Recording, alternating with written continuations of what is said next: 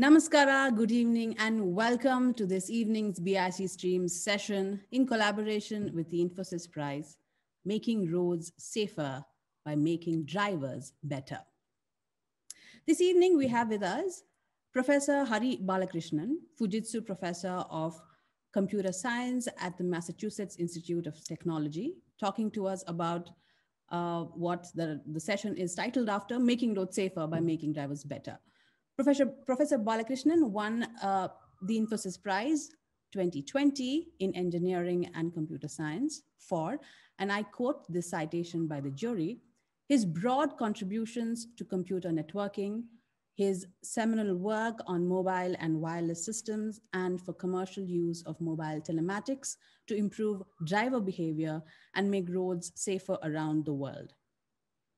The Infosys Prize is an annual award established by the Infosys Science Foundation to honor outstanding achievements of researchers and scientists across 6 categories of sciences. Each prize carries a purse of $100,000, a gold medal, and a citation. This talk is a part of the Infosys Prize lecture series, which are public talks delivered by Infosys Prize laureates and jurors. The lecture series covers a wide range of topics on the cutting edge of science and research. The aim to inform the public and inspire young researchers and students to make their passion their profession. In conversation with Professor Balakrishnan post the lecture, we have K Jairaj, who has held several key appointments in the infrastructure, energy, transport, and urban development sectors, including Principal Secretary, Energy Department and Chairman of BESCOM, Managing Director, Bangalore International Airport Limited, Managing Director, Karnataka Power Corporation Limited, Managing Director, Karnataka State Road Transport Corporation, before retiring as Additional Chief Secretary, Government of Karnataka. A detailed bio of both the speakers will appear in the chat box, which you see below your Zoom, under your Zoom screen. And please use the Q&A box, which is next to the chat box under your Zoom screen, and to post any questions, comments, or observations, which will be addressed towards the end of the session. And with that, I hand over to Mr. Jairaj for opening comments. Thank you very much, Lekha, and good evening to all our friends in Bangalore, and good morning to Professor Hari Balakrishnan. It's a pleasure to be here and to share this stage with Professor Balakrishnan. I'd like to thank N.R. Narayan Murthy, co-founder Infosys, and Ravi for having invited me today. I think NRN may have been prompted to invite me because of my experience as Commissioner of Bangalore City and as Transport Commissioner handling transport regulation in the state. The modalities have already been explained by Lekha. After this very short introduction by me, Professor Balakrishnan will make a presentation of about 50 minutes, I think. And then we'll have a conversation between the two of us for about 10 to 15 minutes, and then have an active Q&A session, which can take place thereafter.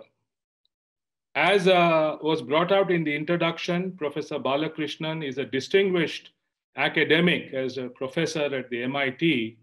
But you know, what is interesting to me is that he has straddled many worlds.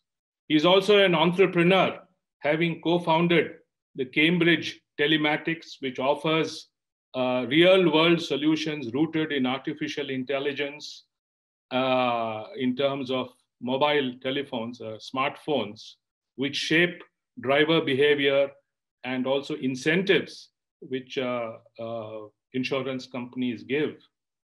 And I'd like to tell Professor Balakrishnan, Professor, in Bangalore, we are really looking for a magic bullet to solve all our transport problems. To a public which is very weary from the kind of congestion and accidents they see around them, Bangalore is perhaps the most congested city in India. And so in this context, I would like to ask you, sir, how can technology really make a difference? Would it be natural for us to be skeptical in terms of using technology to bring about these major changes? Particularly, we spoke about behavioral matters in the context of what CMT is doing, where social capital is lacking, as in our context, how can behavioral changes take place? Those kind of thoughts occupy my mind as I listen intently to what you have to say. But by way of context, without taking too much time, I would like to say that, Bangalore is spread over 700 square kilometers, and it has about 14,000 kilometers of road stretch. Some parts of our city are absolutely congested. We have cheek by jowl buildings, and there is severe competition for road space among a variety of traffic. In fact, that's a very interesting point that the growth of vehicular traffic in Bangalore has been astronomical. At the turn of the century, we had less than 500,000 vehicles in Bangalore on our roads. Today, that number is 8 million. Think about it, 8 million without substantial increase in the road surface. Out of this, 70% of the composition comes from two-wheelers, and about 1.5 million cars are on the road and 50,000 buses. This is because of a preponderance of private transport over public transport, which is quite inadequate to meet the needs of the people. We have a very sorry record when it comes to road accidents and fatalities. Last year, there were 5,000 accidents on our roads, and we had nearly 800 deaths. And of particular consequence is that pedestrian deaths amounted to 15% of the total deaths, which means that they are the most vulnerable road users that we have in our city. And what may be of interest to you, because we are talking of behavior, 40% of the accidents in the city are attributed to drunken behavior, and a significant portion is also attributed to rashness on the part of drivers. Here is the interesting thing, Professor Balakrishnan. The peak time for accidents in the city are between 6 to 9 p.m. and midnight to 6 a.m. I wonder if there's a pattern in that. And Sundays are where maximum number of accidents take place. Saturdays are the minimum number of accidents. So in the context of all these issues, I would like to say, and I know that you have a very substantive presentation before us, that there is no question of the validity of the technical solutions that you have proposed, because obviously they have passed through very rigorous muster. But I would like to, on the basis of my experience and what I undergo as a commuter and user in Bangalore, posit 4 guideposts, so to speak, for your consideration. The first is in terms of goals. Is it proper for us to ensure, posit, that we should have orderly traffic movement in the city, despite the heterogeneity of traffic, despite the diversity of vehicle users and the adverse road conditions that we have? If so, how can we fuse technology in order to achieve these goals?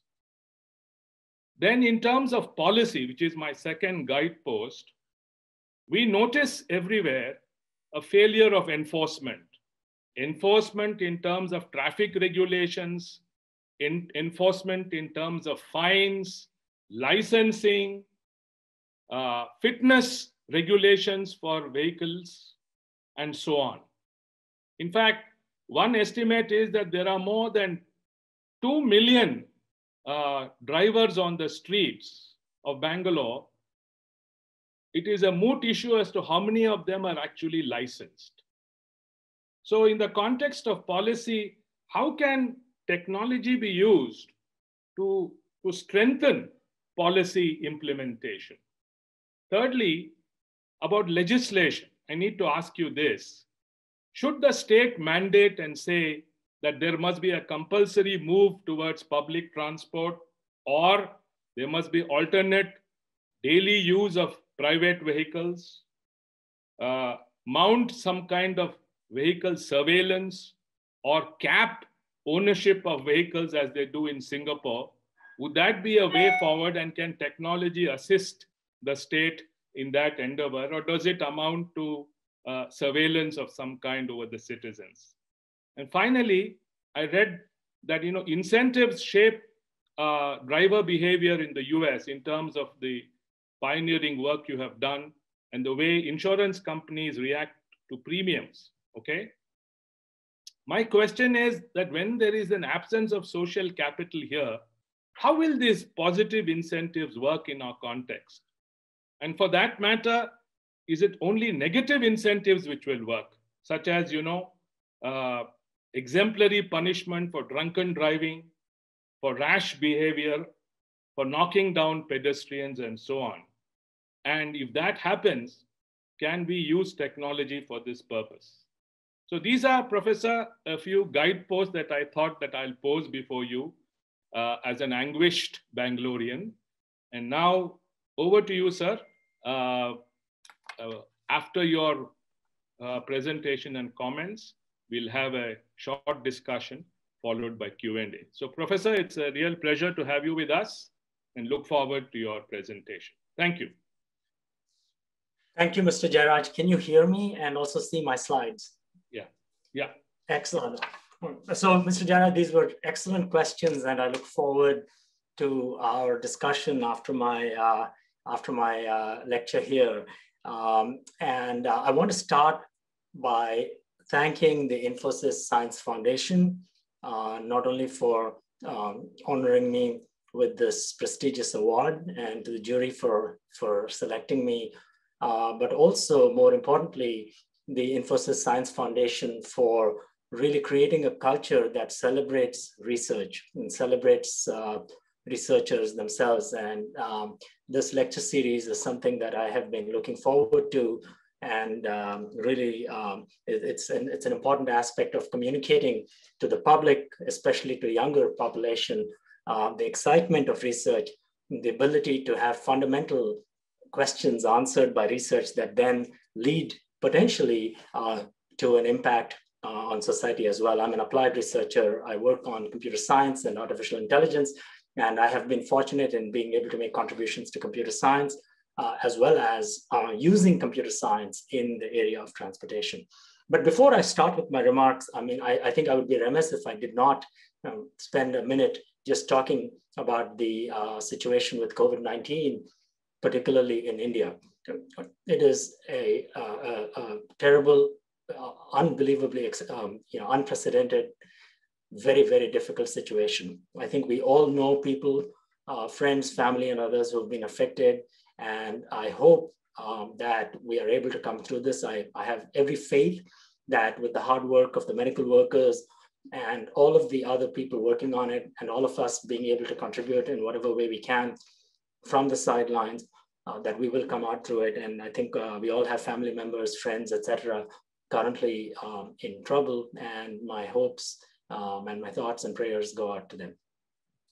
So let me now talk about a different societal problem related to our road conditions. And the thesis of this presentation is making roads safer by making drivers better. How the combination of computing technology, especially with sensors and data from sensors on mobile devices, combined with artificial intelligence and behavioral science, which is a key aspect. It's not just about technology, it's about people. It's about understanding human behavior and providing positive incentives, in my view, to improve human behavior. It's not to say negative incentives are bad, but that combination of positive incentives with the right technology could potentially make a difference. So my own journey into this field, what is a computer science scientist doing in the field of transportation and road safety? It's a very good question. And it turns out that the answer relates to data. and the models that one could develop from that data. And my own journey into this field, there's a personal story that I would like to share for a few seconds. When I was a graduate student, one of the things that I would do to avoid working on my research and thesis was to play cricket. And every graduate student needs a thesis avoidance strategy. And I played in a league in Northern California, near Berkeley in California. And I was involved in a car crash. There were 5 of us in a car. Driver was one of my teammates, lost control, spun around, hit the side on a highway. Then we rebounded into the middle of the road, and fortunately there were no other cars nearby, and the ones that were coming behind stopped. And I've talked to a lot of people who've been in crashes, and they tell you that time sort of goes slowly at that point. Somehow the brain goes into a mode where it's absorbing everything, and that absolutely happened to me. And very recently it happened to a relative of mine who told me the same thing, and I was just taken back. I still remember from 20 plus years ago, 25 years ago, what happened. I still remember the color of the highway sign. I remember the barricade and so on. So it's just one of those things that I think we all know people who've been in a crash or have been in one ourselves. Millions of people are not so lucky as I was. This is a worldwide problem. 1.35 million people die annually, and tens of millions injured. The World Health Organization doesn't even have accurate statistics. In many countries, there's not really good statistics on this. So the injuries are estimates. And in many countries, even the fatalities are estimates. And it's a really global problem. It affects wealthy countries, it affects middle-income countries, and it affects low-income countries. And some numbers are shown over here as a fraction of per 100,000 of population. And the cost is not, the most important part of the cost is human cost, but there's also an economic cost. The statistics are hard to come by, but I read recently while doing some research about India for my presentation, most of my work is rooted in data from 25 countries, and today I'll talk about the United States. I want to talk about how we can collect data from India as well near the end of this presentation. But while doing research on India, I read that traffic accidents cost between 3 to 5% of GDP, according to some estimates. So it's a huge amount of money. And 60% of the vehicles are in low and middle income countries, and they account for 90% of the fatalities. So I wanted to show you some statistics comparing the United States, where a lot of my presentations data is going to come from and the research is going to come from, and India, just so you get a sense of the problem. So per population, per 100,000 people, the US is about 13 fatalities per 100,000. I'm going to focus on fatalities here, not injuries. Those statistics are, the gap is even larger, but those statistics are a little bit less reliable. And in India, it's about 16 per 100,000 people. Now, the statistics depend on where you look. There are statistics by different agencies that give different numbers. The WHO organizes them and provides a range, and I just picked the middle of the range for each of these. So it's about 16 per 100,000 versus 13 between India and the US. So you might say, well, it's not doing so badly. But the thing is, it's really important to understand the context a little bit better. If you look at the total aggregate number of kilometers driven, these are the numbers. Now, I initially started by looking at the number of vehicles. Now, India has a large number of vehicles, and it's grown dramatically, as Mr. Jairaj said. We have about 295 million vehicles in India, the bulk of which are two-wheelers.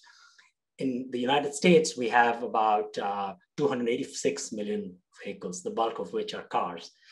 But you look at the total number of kilometers driven per year, India has 3.5 million kilometers versus about 5.1 million kilometers in aggregate driven on our roads. And India, I believe, has the third largest road network in the world. The US is the largest road network in the world. So now if you look at these fatalities, so India is roughly about 210,000 in the middle of that WHO range versus 41,000 per year in the United States. And you normalize that by the number of miles driven, number of kilometers driven, my calculations are that India has roughly about an 8 times higher fatality rate compared to the United States when you normalize it by the distance driven, which I think is probably the right way to be normalizing this data. So there is an order of magnitude difference. And my hope from this discussion is to obtain partnerships, potential partnerships with groups in India where we can try to work together to bring some of the ideas that I'm going to talk about. And I'm not going to just throw them over the fence, to really collaborate and adapt those ideas to the Indian context, whether it be Bangalore, Chennai, Mumbai, or any other location in India. So that's really my ulterior motive, and hopefully an important motivation for what you will take away from this talk. Now, why do crashes happen? You know, a lot of times people think it's the vehicle failure and so on, but the predominant reason for the crashes, and this I believe is worldwide phenomenon, is it's driver human error. 94% or more of crashes in the United States from the NHTSA, which maintains the statistics, is attributed to driver errors. And I want to talk a little bit about what that means. And here's an interesting one. Mr. Jairaj talked about pedestrian fatalities. I went and we got data from the United States. And this goes back 30 years of data here. I start from 1990 and I go on. And I just look at pedestrian fatalities on our roadways. And you can see that it went down and down and down. And then 2009, and then it started going back up and up and up. And this, I believe, is true across many different countries. But this is US data, which I think is quite reliable. And the question you should ask is, what has happened that we more or less wiped out 30 years worth of safety in automobiles? Automobiles now come with all sorts of warning systems, and certainly technology has advanced. What has happened? What happened in 2009? Well, for one thing, the world's recession hit the world. But okay, well, you could say maybe you know, the amount of distance driven dropped during the recession. But then this fatality rate for pedestrians is going up and up and up and up. So what's going on? So if you dig in a little bit more, what this picture shows is I took the same data in the blue line and I just looked at it from 2004, and I also overlaid it with bicyclist fatalities in the United States. And that's sort of held steady, went down a little bit, and again started going up again 2009. So what happened there? And you can see at the bottom, there's a very interesting correlation. The bar graphs at the bottom plot in number of million units, with the scale is on the y-axis, on the right side. It's the growth of smartphones. In 2009, it's sort of, you know, the 2007, the iPhone came out. Shortly thereafter, there was Android. And then now we have these phones that have become a part of our body. They become a part of our existence. You know, people look at their phones all the time without even realizing it. And people are starting to do that while they're driving. And a hypothesis that I think is pretty reasonable is phone distraction a significant factor in road crashes? So that's really part of the thesis here. And it turns out the answer, I'm not going to keep it like a mystery here. It is a significant factor in the research that we've done. And indeed, the public news outlets have not been, they've not been unaware of this. And you see all sorts of headlines in newspapers about the biggest traffic spike in traffic deaths in 50 years, blame apps. It's apps that are texting and driving, watch out. And so this has been a lot of press here. And it turns out a horrifying number of people use their phones while driving, as noted in this article. And this again is a worldwide phenomenon. I want to show you a little bit of an analysis, a research that we did at my company, Cambridge Mobile Telematics, which spun off our research work at MIT on this area.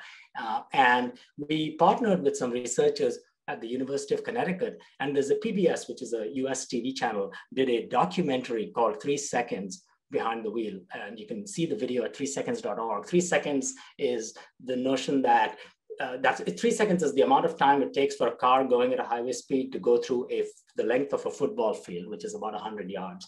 And so this idea, because everyone has a sports analogy in mind, you want to say in 3 seconds, you can travel such a big distance that, that's all it takes. Take your eye off the road for even a second or two, and you're covering, with 3 seconds, you're covering the length of a football field. So we did this analysis where we instrumented with sensors and cameras in the vehicle, and we collected some video data. And these were people who knew they were being measured, who knew they were being monitored with this.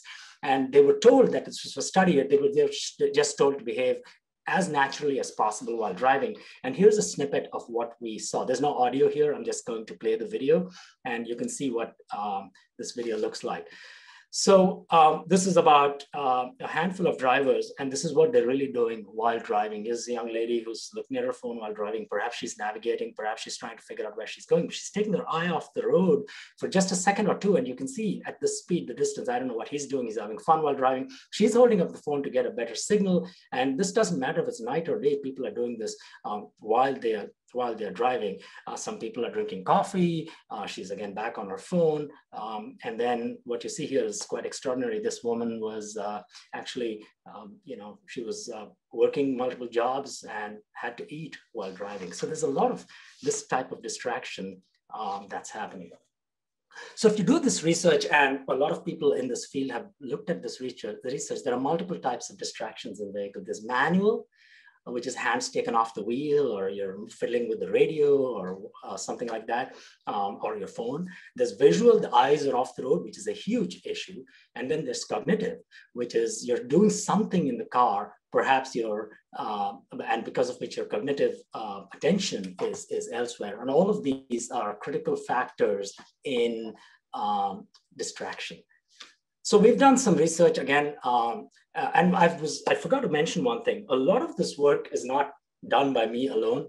In fact, it is a massive credit to my collaborators at my company, Cambridge Mobile Telematics, and before that, my students and colleagues at MIT. And one person in particular has been a partner of mine for many years in this, Sam Madden, who's a professor at MIT and a co-founder with me at my company. But I owe a huge debt of gratitude to all my collaborators at both these organizations who've really been driving a lot of this technical work. And I collaborate with them and I work with them on this. So I was remiss in not mentioning it before, but that's an important thing to note. So anyway, when we look at the data and do some further research, we've observed something we call the distraction hangover effect, which is somebody's distracted by their phone. And this is data obtained from a very large number of users. We have millions of users now on the platform that I'll talk about a little bit later. And we measure the crash risk as measured by an evasive maneuver that's done by the driver shortly after a phone distraction event, where we use the phone sensors to determine whether someone is interacting with their phone. Just by looking at the data from the accelerometer and the gyroscope on the phone and the screen state, we can figure out if we think they might be distracted. So we compare the likelihood of an evasive maneuver, like a hard braking event where they might be trying to avoid something or something sharp as a sharp swerve. We compare the baseline rate of that to the rate at which those evasive maneuvers or crashes occur shortly after a distraction event. So we look at 10 seconds. Within 10 seconds after a phone distraction, the phone distraction ends, and then we look at 10 seconds after, and you can see that the increase in this probability of crash risk or significant evasive maneuver goes up by 75% after a screen interaction, where the driver has interacted with the screen in some way, presumably taking their eyes off the road. And you can see for different types, if they move the phone, which is phone motion, you can see a 38% increase. And a phone call actually has about a 50-something% increase. And we've looked at whether it's hands-free versus handheld, and naturally handheld calls have a much higher likelihood. So there's a hangover effect, which is a cognitive type of effect, where your distraction is ended, but your mind is still not yet back on the road. Your eyes are not completely focused back on the road. And I think what we don't understand is that the speeds we're talking about, the cars, the vehicles, even in two-wheelers, travel an extraordinary distance at substantial momentum within just 1 or 2 seconds. And the shortness of time for a human being, when you transform that into a velocity of the vehicle at even 30 kilometers, 40 kilometers an hour is quite some distance. And I think that's why we see the evasive maneuver. And not all these evasive maneuvers are actually evasive. They sometimes don't make it, hit something. So I've taken to calling these phones weapons of mass distraction. WMD, a different type of WMD. And in our data, we found that 37% of individual trips in the United States as of 2019 involved phone distraction, and this number increased. I'll talk about the impact of COVID in 2020 momentarily, because everything in the world has changed in 2020, including mobility.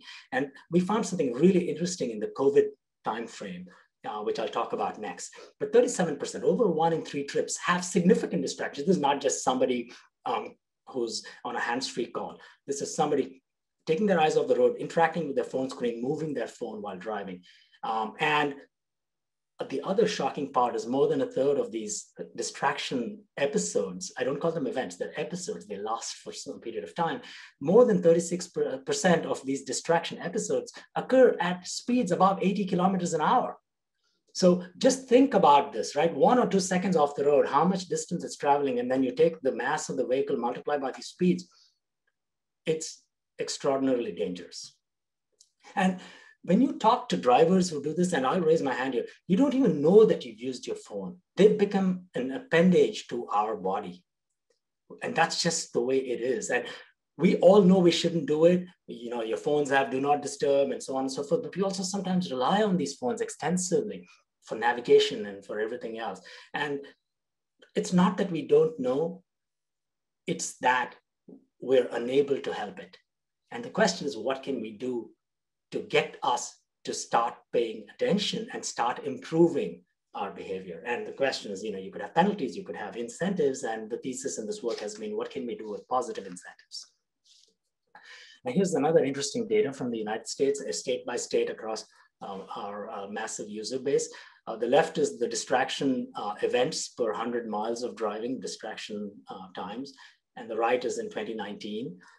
As you go from yellow to blue, it's getting worse. So in 2017, it was about a little over 30%, 33% in terms of number of trips with distraction, and then it crept up in 2019 to 37%. Now, what happened during COVID? So this picture is interesting. I'm going to walk you through it step by step. The x-axis is time. We start in January of 2020, before the world knew about the pandemic. And then we go to March of 2021. And this is data from the United States in aggregate. I want you to start with the yellow first. The yellow shows, and I should say, we took a corpus of drivers, which are the cohort of drivers that have been with our program for a while. So several thousand drivers, I think about 5,000 drivers that have been with us in our programs for an extended period of time. So we're just looking at that sample, which is a large sample of drivers and their overall anonymized aggregate driving patterns. So what you see here in the yellow is the distance itself. So the peak day of driving happened to have been, in our case, a Friday at the end of January in 2020. That has been the peak day of driving in our data set in the entire United States from over the last year and a half. I believe it was January 31st of 2020. That was the peak day. And all of this distance is normalized by that. So the yellow shows the reduction percentage from that peak. And you can see that it sort of sharply dropped. The WHO declared the pandemic in March, and then mileage of driving sharply dropped. And that happened in many countries, including in India. Whenever the lockdown happened, the mobility drops. And you can see that overall, the yellow line shows the mobility, and it's kind of crept back up. We're still not at the peak, but we've come back up. What has changed? The morning rush hour has gone away, but the mobility has become smeared over the rest of the day, but it's overall gone up. The blue shows speeding, excessive speeding above safe speeds, or well above the speed limit. This is typically on highways, 15 miles an hour or more above the speed limit. And you can see that speeding just went off really high. You can see it was a positive percentage over, rush hour went away. And in places like Los Angeles, which are often perennially congested, not Bangalore congested, but, by US standards, quite congested.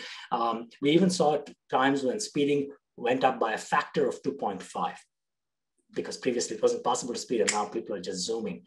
And naturally, one of the things that has happened is that the impact, while the frequency of crashes has gone down, because mobility decreased during the trough of the distance, the severity of the crashes went up quite a bit. And that's because the speeds went up. The orange line in the middle shows phone distraction. That has actually gone up by roughly about 10 percentage points compared to the baseline. So again, people are actually using their phone. And the explanation for this is in our phone distraction metric. When the phone distraction happens at speeds under 15 kilometers per hour at very slow speed, when you're idling or going slowly and looking at the phone, we don't really penalize it. We don't really think of it as a risk, even though it is. And the reason for that is if we start doing that, almost everybody's doing it. So if we did that, it doesn't provide enough of a discrimination between people who are really safe and people who are less safe. But what has happened in the pandemic, again, the speed has gone up because rush hour has dissipated and people are still using their phones. So there's more phone distraction episodes because the speed is higher. So that's an interesting thing. So the problem in a sense has become worse, even though in aggregate, because mobility has dropped, it appears to have become better.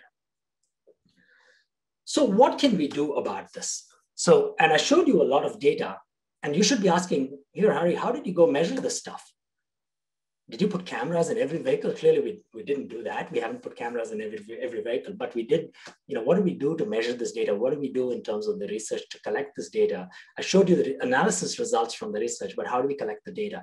So I want to talk to you for a few minutes, giving you the highlights of what telematics is, which is the ability to measure the dynamics of a vehicle, and with our work, the behavior of a human driver using data.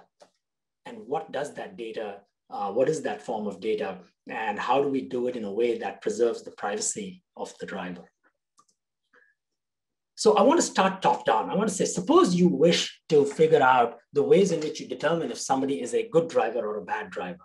One, how would you do it? Well, one way you could do this is to try to ask people if they're good or bad. And indeed, at the start of this work, we partnered with one of our insurance companies. And there's a very pioneering group in South Africa, Discovery Insure, who we partnered for many years.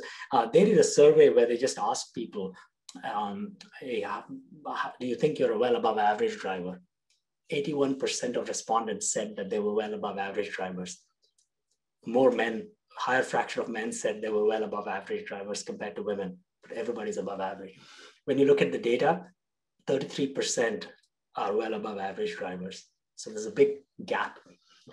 And that gap where people think they're good drivers, but the data shows they may not be, that's actually the thing to leverage here, because that's the way you get the incentive mechanism in place. You think you're a good driver? That's wonderful. Let's help you prove it. Let's show you some data. Let's show you data that is predictive of crashes. We'll give you a score.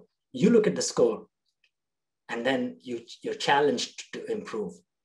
You're given incentives to improve, such as discounts from your insurer, or you're given rewards for improvement using social gamification or using behavioral science. So that would be the key to how you go about doing this type of work. So how do I measure if someone's good or bad? So here are some risk factors that we and the community has developed. Phone motion, which is using the phone, moving the phone while the screen is on in a way that uses the sensor dynamics of the phone to see if you're doing things like this, or holding it like this, or holding it like this while driving, or just kind of moving the phone around. That's one way to do this. The other thing you could do is to look at screen interaction, which is, are you using the phone in a way that's interacting with the screen? We've developed machine learning algorithms that take the data from the accelerometers and the gyroscope of the phone and train it to determine if somebody's tapping on the phone. The sensors on your phones are quite sensitive these days. They're able to collect data at many samples per second, and we can then apply signal processing and machine learning to determine if there's a screen interaction like a tapping. You can then take the phone sensor data and convert the sensors of the phone, which are in the axis of the phone, in the 3 axes of the phone. There's a 3-axis accelerometer and a 3-axis gyroscope that can tell rotation. And you can convert that into the dynamics of the vehicle by correlating it with speed of the vehicle that you can obtain from a position sensor, like a GPS sensor. And when you do that correlation, you can determine the fine-grained acceleration and braking pattern of the vehicle. And a pronounced pattern of hard braking is a sign of evasive maneuver, and potentially is a signal that someone is inattentive and could be at risk. And of course, you could combine these factors together, the hangover that I talked about. You can make more advanced risk factors. You could look at risk speeding. You could look at the type of roads people are driving on. You could look at swerving and cornering. So all of these could be hypotheses that you could measure. And then what you have to do is to develop a model that determines whether, for each of these hypotheses, use the scientific method to determine if in fact it is a predictor for safe or risky driving. How do you know if something is safe or risky? Well, one thing you could do is use the same sensor technologies to determine if someone has been in a crash. When there's a crash, there's an enormous G-force, which is to say a disruptive braking event of a high magnitude. Sometimes the vehicle spins, so you'd see a yaw rate on the spin. And then by partnering with insurance companies who apply our programs, you can correlate it with claims data that come in to develop these models. And when you do that, you can build charts like this that take risk factors individually as well as in combination and produce what is known in the actuarial science area as a lift chart, which is the predictivity, which is the relative crash frequency as a function of your risk factors. So you take all your users. Let's say that you have a hypothesis that somebody who has a lot of speeding or a lot of hard braking might be a higher risk driver. You come up with a score. You come up with some algorithm that determines the way in which you score those people on that factor or a combination of factors. Then you rank them from the best to the worst. Then you take each group of them, say every 10% or 20%. So take every 10% of the drivers, the top 10% according to your score, the next 10% according to your score, and so forth to the worst 10%. And for each cohort in that decile of 10%, you look at the empirical data. What was the fraction? What was the probability of a crash or a claim in each decile? If you've invented a good risk factor, this scientific method will show you that people with a certain score in your decile will have a probability of a crash that depends on that score. And if you have a good score, a high score should be, if that signifies a safer driver, it should mean that the crash rate should come down. And you can plot, like I've shown here, these curves. And then you could look at the ratio between the worst to the best or the best to the worst and ask what is the difference in the probability. And that's known as the lift. And things with the higher lift are more predictive, and that's the nature of the science. So we've been doing this for years, and our insurance partners have been doing this for decades. Working with us over the last decade, they've been doing it with telematics data, and it is hugely predictive. We've also filed these scores with regulators in 45 and US states, and hopefully soon all the US states. And internationally, we work with partners to file these scores with regulators, so it becomes a part of how people are rated for the purpose of insurance pricing. And that's a huge positive incentive, because now we're able to price insurance not on the basis of somebody's age or somebody's gender, which is sometimes used, or income level or education, which are all correlating factors, but not causative, but fundamentally use causative factors to determine how to rate people. And that's really an interesting aspect of this science. Now, where does that data come from? How do I know if something is a braking event or a distraction event? How do we do this? And the answer to this question is based on raw sensor data. Telematics is rooted in sensory data, and that's really where I fit in from my background. Over the last 20 years, I've worked in this area of sensor computing as one of the areas of work that I've been involved with, and have really been fortunate to have been in this field right from essentially the beginning of that field. And historically, this has needed expensive hardware like black boxes or other hardware devices that were fit in cars, and they were quite expensive. Our work pioneered the use of smartphones for this data. And here's an interesting, and I think I find this gratifying irony or gratifying paradox. These smartphones are largely responsible for that rise in traffic crashes in the US and I believe worldwide since 2009, and the rise in pedestrian injuries and fatalities and bicyclists. Let's use them as a force for good, because they also contain the sensors. They contain the building blocks that can allow us to build the science around understanding driving risk at massive scale, because there are, I believe, 5 billion smartphones now. Every one of them has accelerometers, GPS, gyroscopes, and so on. And in addition, we also have built a small device called a tag, an IoT device shown in this picture. It's a 5 centimeter by 5 centimeter device, attaches to the windshield and connects over Bluetooth to your phone automatically. And it has a lot of nice properties, including it's a mounted device that is very accurate, high frequency accelerometers, providing even higher quality data, and is able to measure the data even when the phone is not present, if somebody drove the car without the phone.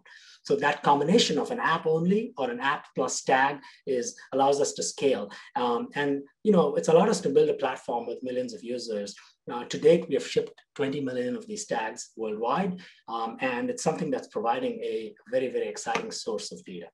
On the phones itself, you have accelerometers, GPS, gyroscope, barometers, which are actually used to helpful to understand if a crash has happened with an airbag deployed.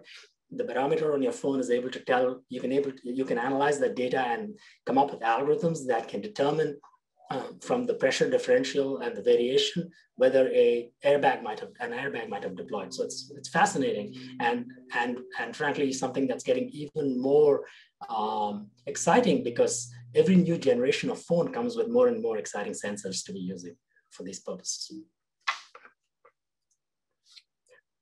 My journey here from academia came in from the MIT Cartel project, where we instrumented vehicles prior to the availability of iPhones and Android devices, starting from 2005, working with my students and my colleague Sam Madden.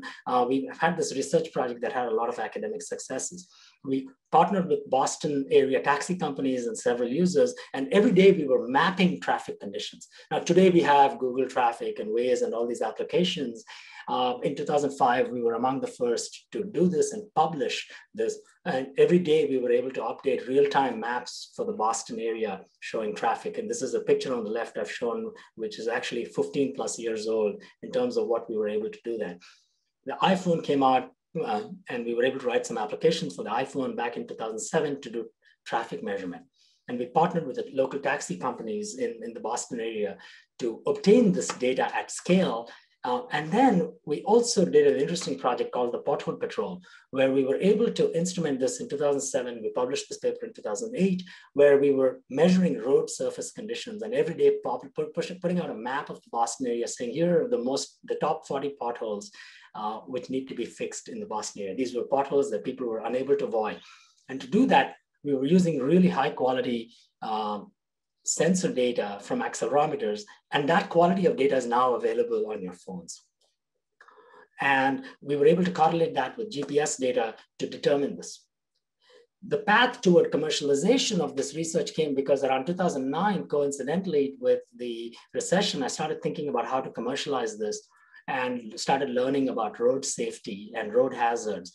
And it occurred to me that all this technology we developed on commodity mobile devices could provide a pathway to replacing expensive hardware that were preventing the ability to scale the collection of data and preventing the ability to provide incentives to drivers, because we were entering a mobile world where mobile was the way to engage users after their drives, to provide these incentives. Because everybody's got several minutes a day, they occasionally look at their phone. That's the way to engage drivers and provide these incentives. And mobile provides both the sensor scaling technology as well as the ability to engage drivers, and all that was needed was the algorithmic capability.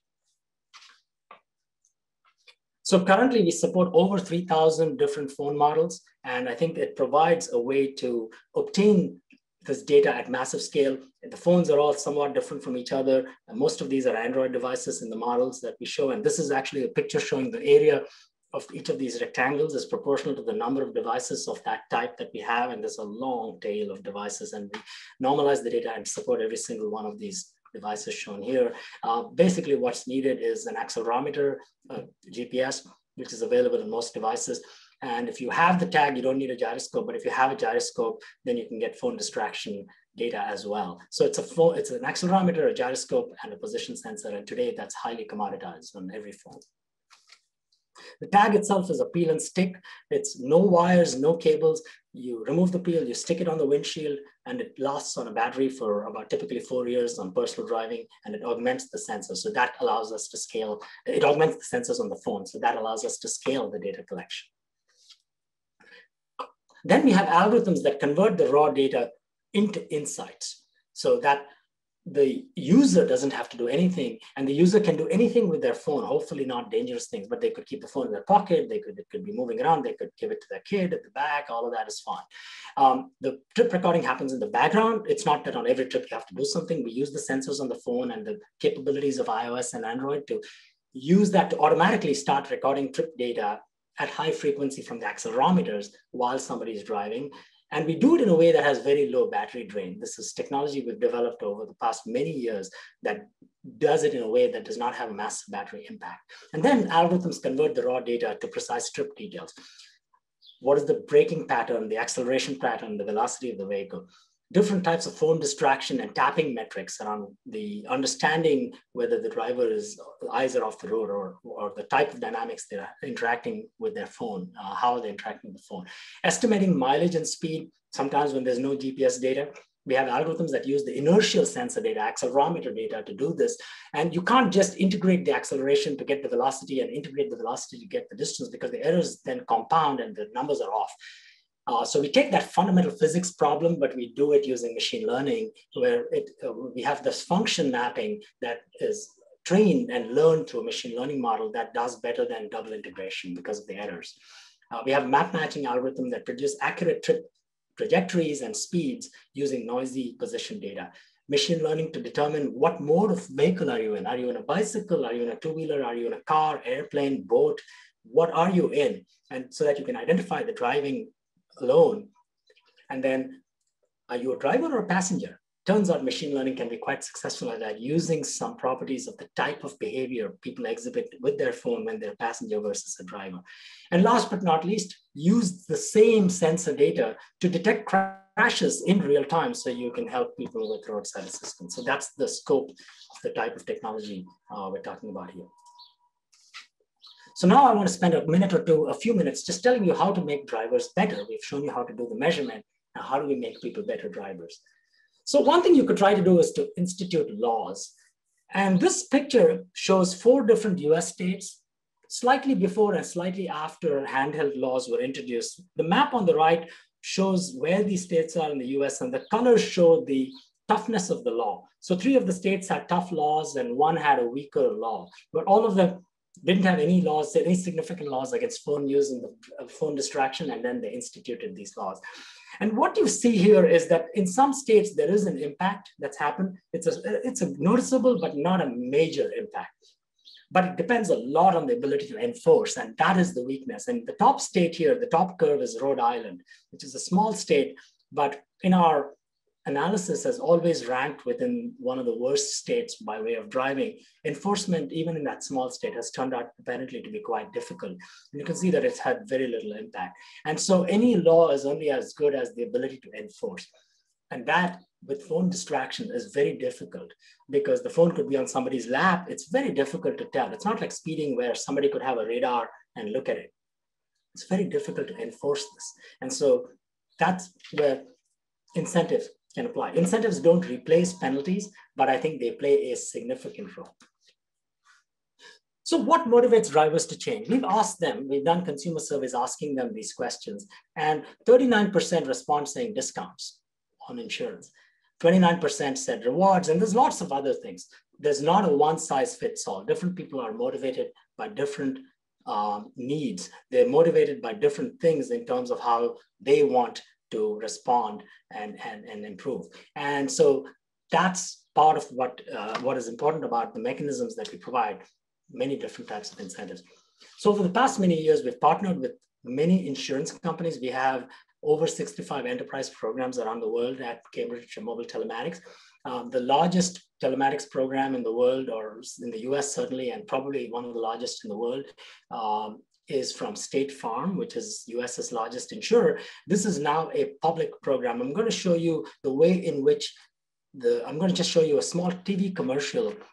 It's also available on YouTube, just to see how they market the program, and the users just love it. This app on the App Store has a 4.6 star rating with close to 100,000 reviews, and it's really based on understanding. We worked with them to understand the behavioral science.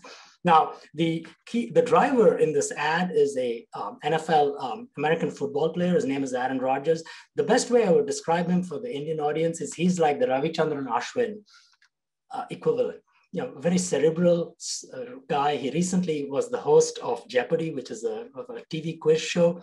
And he's an extraordinary football player, just amazing. So, and its closest resemblance is with Ashwin, the cricket bowler. So I'm going to play this. I hope the audio works, and you can see how this program is marketed.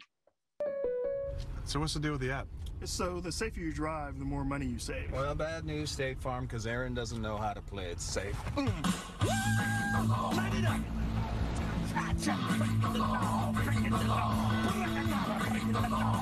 It's yellow, floor it! That's enough. What? Don't mess with my discount. What are my other options? Get a discount up to 30% with Drive Safe and Save from State Farm. So you could see the type of positive incentive that it creates. when you have the right type of marketing, very simple to understand, drive safe and save. Our own motto is drive well. We've done contests where the motto is drive well and win. And I'll talk a little bit about that. From an insurance perspective, telematics scoring fosters equitability because it's fundamentally based on how you drive. It's not based on demographic factors. It's not based on things that you don't control. If you have a young driver, a teenager who's just started driving, for example, or someone without a lot of experience, almost by definition today, their insurance rates are high. And many of them could be good drivers or are good drivers. How can you tell the difference? And many seasoned drivers are not as good. So how you drive is about causative factors, not just correlations, controllable factors, because you can now put the phone away because you know to not do that. Be told what the risky driving patterns are from data science and use that to become better and then save money. It's a win for the individual, it's a win for society, and it's also a win for the insurer because they can then avoid a lot of expensive claims.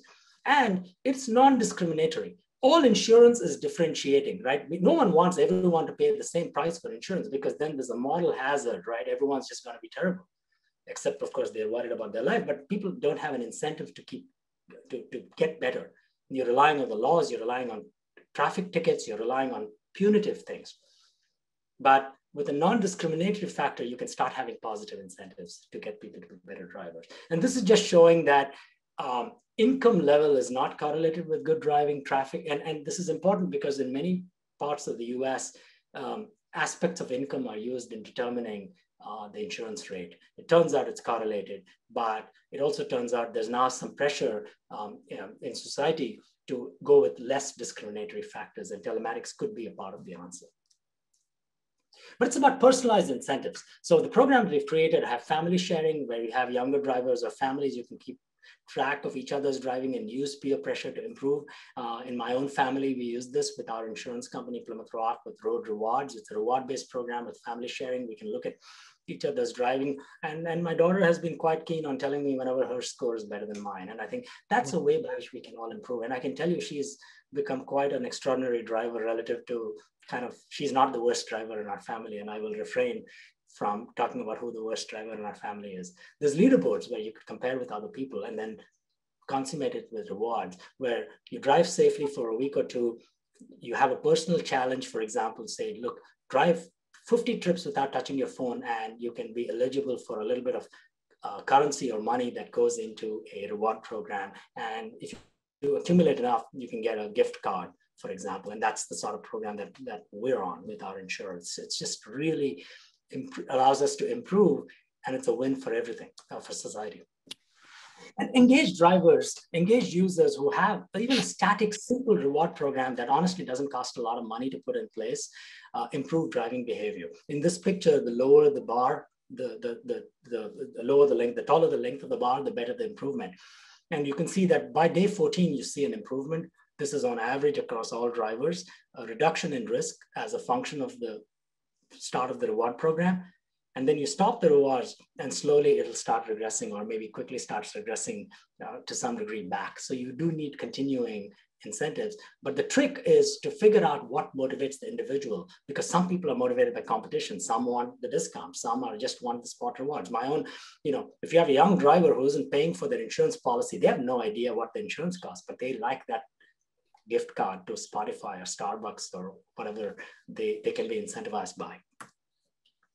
We've also created an interesting mobile app, and this is important because I would love to partner in bringing this app in the Indian context, and I'll talk about what we've done in the United States.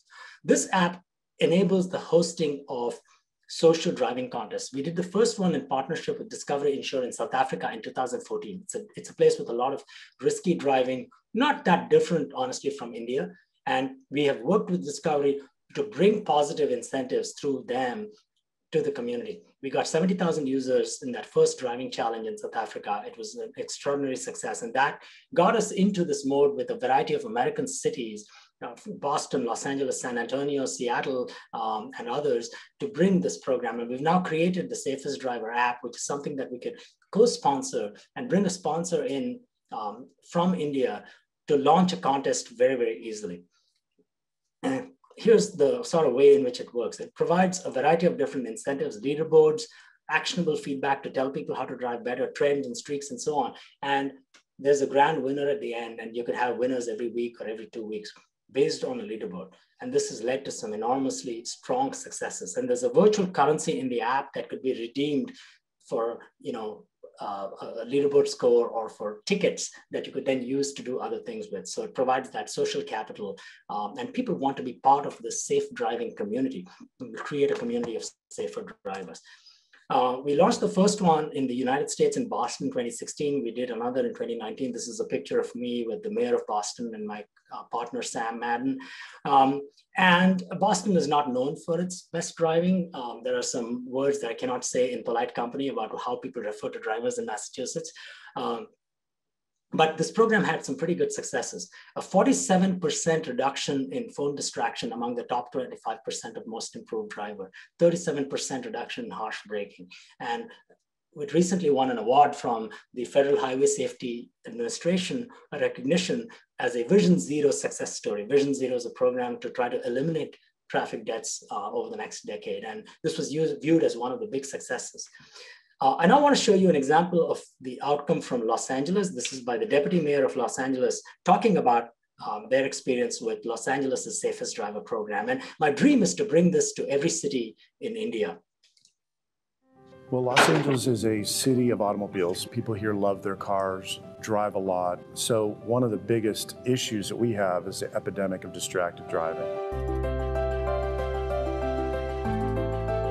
We needed to find a creative way educating drivers to be safer drivers. One of the key things we did with education is a fun, competitive app called LA Safest Driver. It was developed by Cambridge Mobile Telematics for the city of Los Angeles. And so through LA Safest Driver, we got tens of thousands of people to participate in competing against one another to try to be LA's safest driver. It was pretty clear that among those people that downloaded the app, became conscious about driving better, that actually happened. That speed went down among that group of people, that distracted driving went down among the group of people that downloaded the app. And in the end, that meant fewer accidents, fewer injuries, which is an enormous benefit to the city.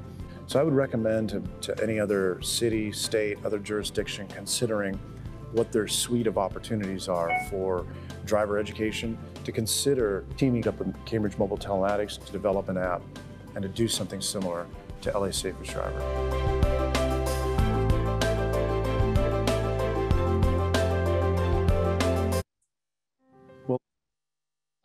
In the last minute, I want to talk about how this can also help in a crash, because crashes are not something that you can completely eliminate with this technique or frankly any other technique known today.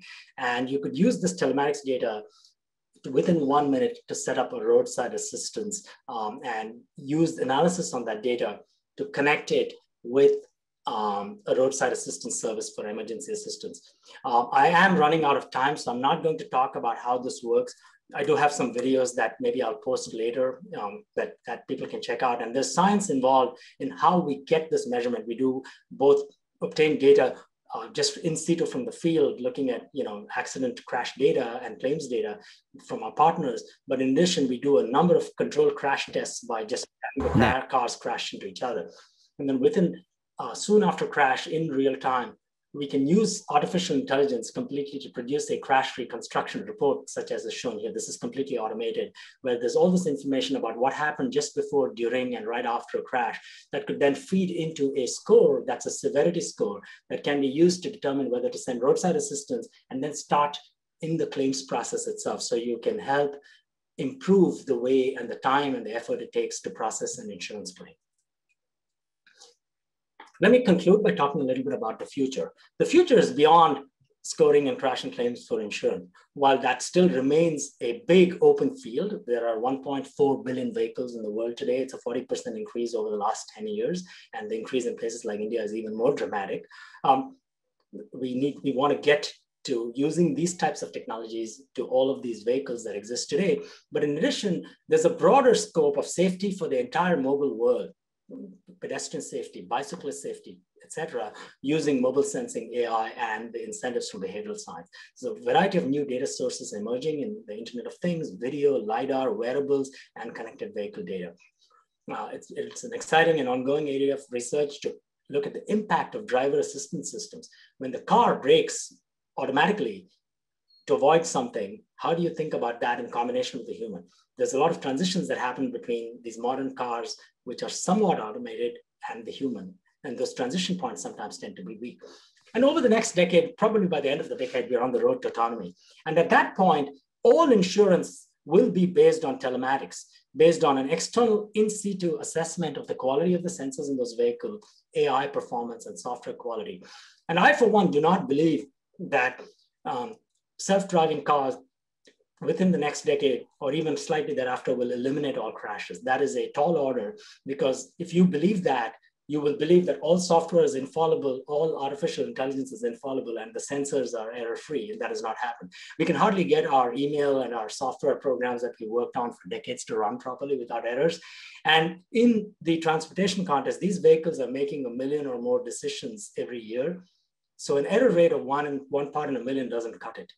We're still far from building those systems, although it's an exciting area. And frankly, telematics will have an even greater role to play in that world, because the assessment of that world in a hybrid world where you have autonomous, semi-autonomous, and human mobility will be all about using data science and using data to understand how to measure, how to improve, and how to help when problems happen.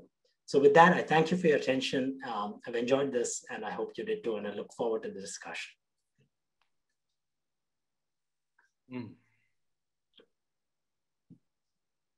Thank you, Professor Balakrishnan. This was a tour de force, Professor Balakrishnan. I mean, for over 45 minutes, we've really listened to some high quality data analysis and inferences. So, you converted me, for instance, who was quite skeptical about what big data can do and how it can make a difference to driver behavior, into what you actually showed by way of measurement and then by way of actually shaping driver behavior, okay? So thanks very much for this excellent presentation. And I'm sure all the participants who are gathered here will also join me in thanking you. There are many, many questions that have come, which is in the question and answer box. And I'll go to them in a minute, except to, pose just a couple of observations that I had for your quick reaction before we go to the Q&A. You gave us a very good idea of what telematics is and how you brought it about from 2005 onwards. But till now, basically the thrust is on insurance companies, right? The way they determine premiums and the way they give incentives and rewards to motivate and pattern behavior of drivers, right? Am I right in making that inference? Yes, that's correct. Okay. So beyond this, is there any kind of application of this? Yeah, that's a good question. So first of all, I think insurance is a commercial way in which you can bring this into society. But partnering with governmental agencies and private-public partnerships is an equally important way. I mean, I'll give you one example, right? We've done these safest driver contests in municipalities, and we partnered with the Boston twice, Boston City. And some of the conclusions we obtained from that, from the data analysis, have helped with city planning. There was one example where they moved a bus stop to a different location because they found that the bus stop was in a place where the data showed that a lot of people were having heartbreaking events because they were avoiding it. There was some sort of lack of visibility. So that's an example where this data can be used for city planning. Another one is we found locations where people are maximally distracted by their phones or maximally inattentive. And now the city can put signposts there, like digital signposts saying, put your phone away, or you could do it later. You can do this based on data. So it turns out there's a bridge in the Boston area connecting Cambridge to Boston called the Longfellow Bridge, where there's always been that. Now, nobody knew that. So data can help with city planning and government. And of course, today we use this data worldwide with traffic. But I think that being able to support the public sector in a public-private partnership is important, because often the private sector has the ability to collect the data at scale. The public sector has the ability to deploy the technology. And I think partnering in places like India would be a really good way to bring this into the hands of the public. Okay. Professor Balakrishnan, I wanted to ask you a question about distraction and the correlation between distraction, which you have in the United States, and the kind of individual way of life that is supposed to exemplify Americans. As also any correlation between educational attainments of drivers, income levels, and the fact that in most cases they may be single drivers, meaning single occupants of the car. Yeah, that's a really good point. So I don't have really strong results on whether there is a correlation between educational level versus, say, phone distraction, but I don't believe there is. And frankly, if anything, there might be an opposite. There might be that the more educated someone is in a degree sense, they might actually be worse off, because they tend to be highly multiplexed often in their lives. They're dealing with a lot of different things. And frankly, that is one of the problems that we do have in all countries as a society. We're just doing too many things at once, and we're using the phone as an aid to do more things at once. But given the fact that 37% of trips have significant distraction, and I didn't talk about this, but over 80% of drivers seem to have distraction event at least once a week. I think it's just widespread. Yeah, I don't think there's now the individual versus collective is pretty interesting. Anecdotally, we have found in the COVID time, when the distraction went up, we did find on the holiday weekends, it came down. The Thanksgiving weekend, when people have a lot of driving, Memorial Day, Christmas. So one of my colleagues speculated that it might be because there's a lot more group driving. It may mean they're not on their phone. It may mean they're still distracted with some other thing, but I think you have a good point there. I am quite eager for us to work with in the Indian context here with this technology, because the data will tell us the truth. It'll either confirm or invalidate hypotheses, and it'll tell us what hypotheses are the right ones to be going after. Great. So now I have a third question, Professor Balakrishnan. I was very intrigued to see this tag that you have, this peel and stick, okay? Now, without going into the technological background of that, how you arrived at it, do you think that is capable of quick application even in an emerging country context like India? 100%. By the end of this year, we'll have a version that will be very useful in the emerging country context. It'll be quite an autonomous type of device that would be very, very useful. Yes. We have deployed the tag already in many countries. So there's nothing fundamentally stopping it, but there's some changes we're making to make it work in places like India better. So even, theoretically, the transport authority can use this tag to give points to bad drivers. Yeah, or give points to good drivers or penalties to bad drivers. 100% right. Yes. Something like that. They can grade driver performance. That's right. And take action for those drivers who don't make the cut. Something like that can happen? It could. But I do believe that one of the lessons we've learned from an incentive structure is if you tell people that here, use this technology and you'll be given points for bad driving, the incentive to adopt is not there. But if you say use this and you'll be given something for good driving, everybody thinks they're a good driver. I bet you in India, you do a survey, 90%, 80% will say they're a good driver. Yeah, like in the US, right? Yeah, because everyone's very confident. Okay, I have two more questions and then I'll pass it over because there are now 34 queries that I see in the question and answer box. So tell us a little bit more about the South African experience, because that would parallel what we go through in our country the most. So just tell us quickly about South Africa. Yeah, so we've believed in these behavioral incentives for a long time. And Discovery Insurers, a company in South Africa, has been a long-term partner of us, and they have a lot of expertise in bringing this. We did it first as a driving contest, and now as an insurance company, they use our technology and they build very interesting incentive programs that have really made their roads safer, and certainly for their users. And I think they're making a big mark on society. Bringing those technologies to India is something that I think is very within the realm of not just possibility, but high likelihood. Okay. And finally, Professor, I want to ask you about the Safest Driver app. And I also heard the endorsement from the Deputy Mayor of LA.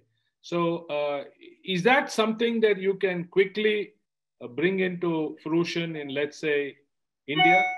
Yeah, it'll take probably 60 to 90 days to make it work, but the app is already usable. We just need to set up the program and the contest. So people can download the app today from India and check it out. There's not any incentives in it. It's just a good app, but yeah, it's really ready to use. And I would love to partner with authorities in India, pick a few cities. Okay, so I'm now going to the questions, Professor Balakrishnan, and I have 35 questions and I have 10 minutes. So help me to apportion time between all these questions using telematics. So maybe we start with, let me see, not all of them are questions. Some of them have been answered, Okay, I guess. there's one question I want to ask you. Yeah. It's from Gopal Hosur, a distinguished police officer. His question is, accident investigation is contentious in many cases. Has this technology helped investigation agencies? Indeed, it has. It has helped insurance companies understand what is known as first notice of loss, or FNOL. It provides with artificial intelligence on the data, you get an unbiased storyline of a crash. And I showed an example of a crash reconstruction report. It avoids the eyewitnesses. It avoids the who, what happened, who said, he said, she said. And it really provides some valuable unbiased data. It is being used for that purpose. And I foresee that it'll be used in a far greater scale, especially as the technology and experience matures. That's a very good question. Okay. There's a question from Shamal Chandra. Do you believe that gamification can always be fair and avoid legal ramifications? You know, as I tell my children, nothing in the world is perfectly fair. It's a question of degree. It's a question of people feeling that it's fair enough. So, I mean, yes, I do believe gamification can be done in a fair way. Legal wise, you have to conform with the laws of the country. You have to conform with whatever laws of the land there are. But our goal is to put the user in control of their data and keep privacy front and center of mind. But I do believe that how you drive is fairer than other known ways we've developed so far as a society and as an industry. So I do believe that it is fairer than most, but is it perfectly fair? No, but I don't think anything is. We're just striving toward it. Okay, so question from Harish Kannuri. Can telematics help night drivers if they are feeling sleepy while driving? Can it help night drivers? Yes, this is a brilliant question. We have some video products that we've released recently with both sides cameras, and we're putting it in the market for commercial and like ride sharing drivers like Uber, Ola, Lyft, etc. could use it, and they drive a lot. From the phone data alone, it's a pretty difficult task, but there is some machine learning work that could be done to try to understand if someone is fatigued, someone is driving in a pattern that indicates a drowsiness, but it's a tougher and largely open problem. But it's something that I do believe can be tackled, but I don't believe anyone has solved that with just the phone data alone today. Okay, there are two questions from the ISF team. I have to give it some priority, right? Right. Well, does your app ensure that the data it sends is not tampered with? Yes, it does. The tag data is secured between a secret that's known individually to the tag and to the server in a tamper-resistant way, so the data can't be tampered with. The phone data, you do your best. We have some ways to determine if it has been tampered with, but ultimately it's a device under the control of the driver, of the user. But we have made it difficult to do it. But you know, you cannot make it impossible because fundamentally it's a device under the control of the driver or the user. But most people won't know how to really break it. Okay, there's a question from Mr. Naganand, who's a very distinguished lawyer. What incentive can be built in for drivers who drive without license and general indifference to following laws? I wish I knew. I mean, I will say that I obtained my license in Chennai when I was 18. Okay. I had about probably an hour of driving on the streets before that. I mean, I did well enough to drive the 50 yards to get my license. And then I learned to drive really well in the next few years. So I don't know. I think that, for example, if one created a contest among young drivers, and we do that with teen drivers in the United States who are in the process of obtaining a license, create a driving contest for people who are in the license thing. You give a grand winner to the best learner based on the data. Everyone wants that thing, right, to win the prize. You give one prize, use the money that way. Then I think people who are learning will participate. They'll want to show that they're good because they have that ability to win the jackpot. It's the same principle of the lottery. That's why people participate. Everybody thinks they're going to win the lottery. And this is a skill-based contest. So that's the way forward, I think. There's an interesting question, Professor, on autonomous vehicle technology. Is it safe to have human drivers be supplemented, assisted by autonomous vehicle technology? This is a big open question. I don't believe anyone really knows the answer because the risk could be at the transition. The trouble is that the more the technology does, if it doesn't do everything, but does enough, then the human attention goes away. And then when you need to take over, you're not paying attention. So this is a big open question that I think the community is grappling with as to clear indications of when the technology is in control and when the driver is in control. If it is unpredictable, or if it is largely technology, but occasionally human, the human's going to not be able to handle it because, you know, it's going to be like, you're not going to pay enough attention. So I think this is a good question. I do believe that sort of telematics we've been developing can help because it provides a data-driven way to understand when the human should be prepared. Okay. Is telematics practically possible when roads are bad, that is potholed, and they are limited in width? Yeah, absolutely. In fact, you can even use this, as I did in our research before, as we did, to figure out where the roads are bad, and you can normalize for that in the driving risk. Because ultimately, the science is rooted in correlating with crashes, correlating with claims data. And we have run in some very bad conditions. And some of you may not have been in parts of the US. I can assure you that there are parts of the neighborhoods in Boston area where they will compete with the worst roads in India for the worst road category. So bad roads are a worldwide phenomenon. Okay, here is a question relating to buses. You know, Professor Balakrishnan, we have about 6,000 buses in Bangalore, mostly in the public sector. Question is, can we apply Cambridge telematics device on bus fleet as well, like the buses moving in a designated lane for buses?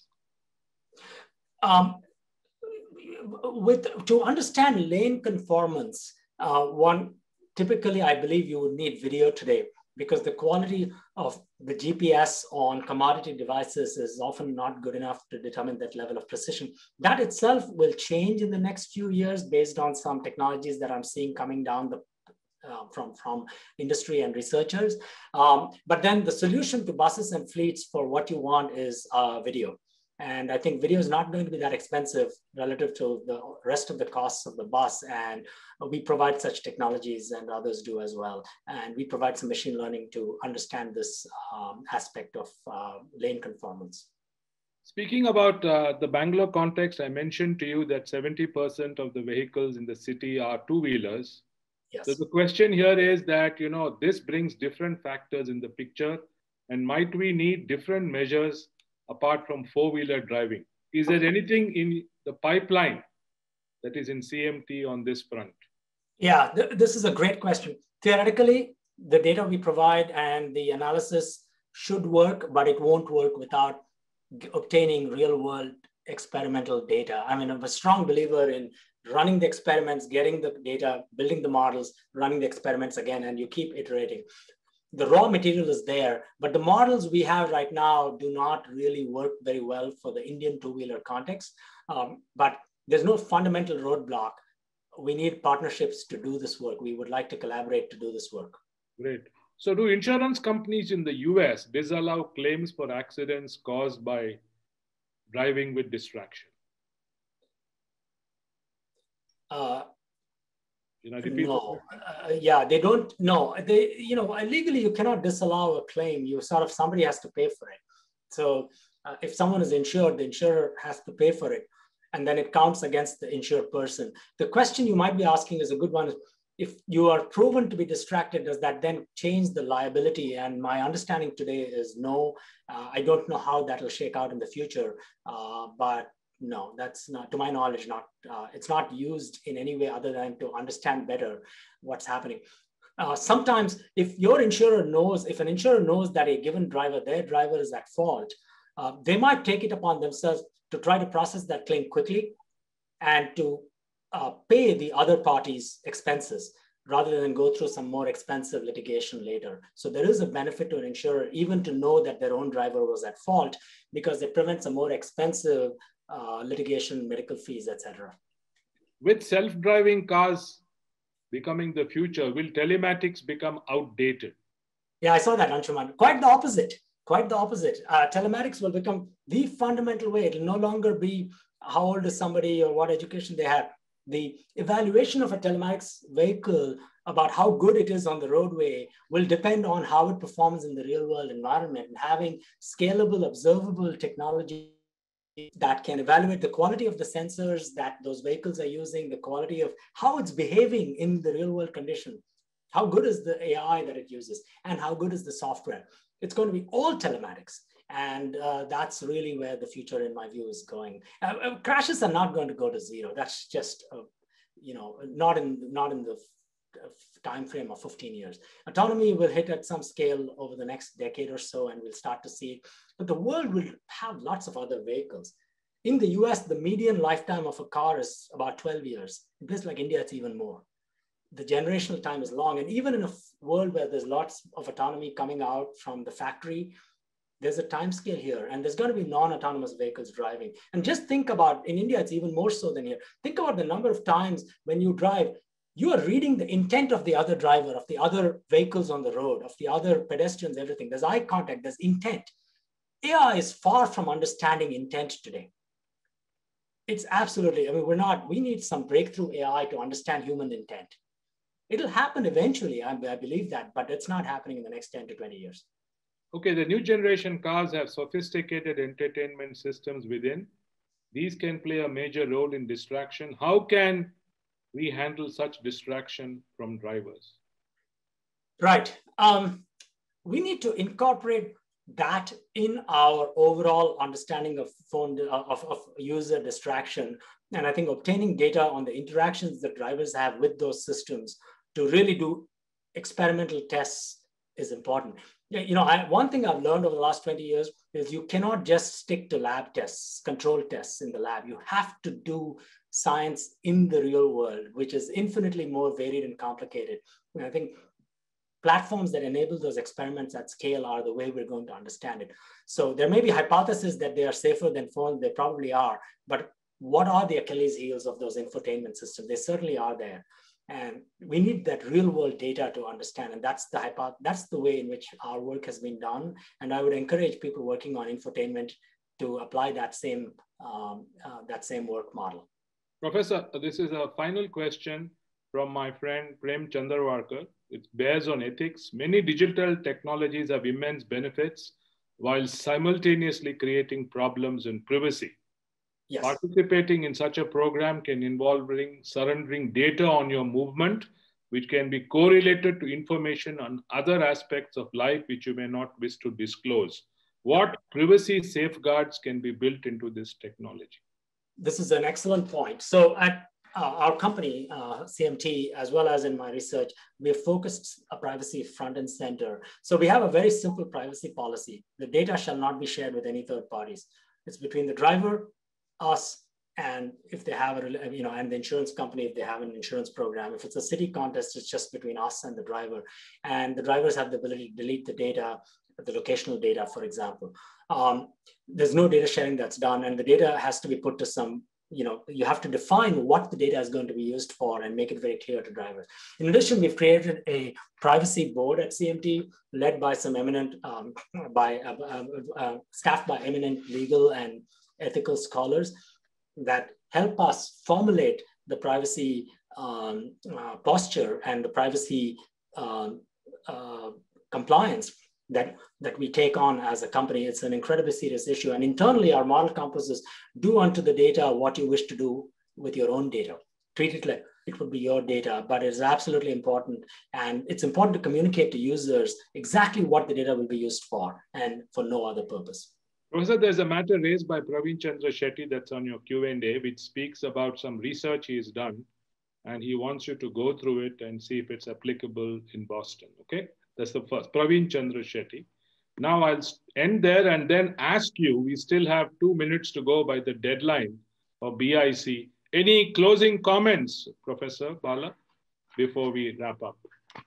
Well, it was a privilege and an honor to be with you today and to see so many people participating. And I'm looking forward to seeing this session on YouTube or whatever the forum we put it in. And really my goal here is to try to explain the science and the work, commercial work that we've done, but really to extend a hand out to people in India who have the influence and the authority to try to bring such programs into India. We will learn together, we can collaborate together, and we will figure out how to use these types of approaches to improve driving quality and safety in India as well as the rest of the world.